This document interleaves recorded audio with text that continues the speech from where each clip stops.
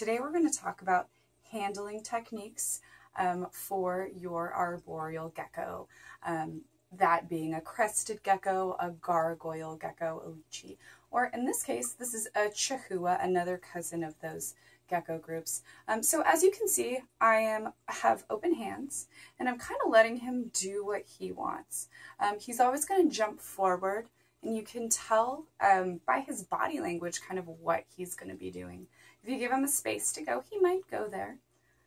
What you don't want to do is squeeze your animal or constrain him in any way. That makes them feel nervous. It makes them think that you're potentially a predator, and that's not what you want them to feel. So just giving them the space to kind of climb around without squeezing makes them feel really safe. So what you don't want to do is stuff like this. See how he's struggling? Because this is what a predator would do in the wild, right? It would grab it and constrain it, and we don't want him to feel that way. So we keep open hands and just kind of let him walk around and let him jump. He's always going to go forward and up. I mean, sometimes they go down, but generally you want to climb up to the top of the tree. That way they can see what's going on and they feel safer, as he is here. I'll introduce you to another gecko who hopefully will be a little more jumpy so he can give us a better idea of how to handle your gecko. Thanks, Leopold. I'm going to stick you right here for now.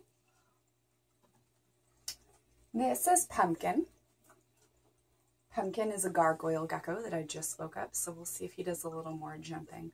But essentially what you're going to want to be doing is just having flat, open hands, and that way you can kind of catch where he goes. You always want to be sitting when you're handling your gecko.